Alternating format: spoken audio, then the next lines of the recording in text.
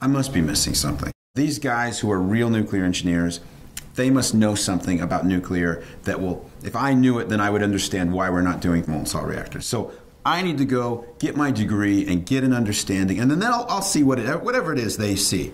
Turns out everything I learned, everything I studied just made this look better and better. And these are kind of arcane reasons, but they're very important.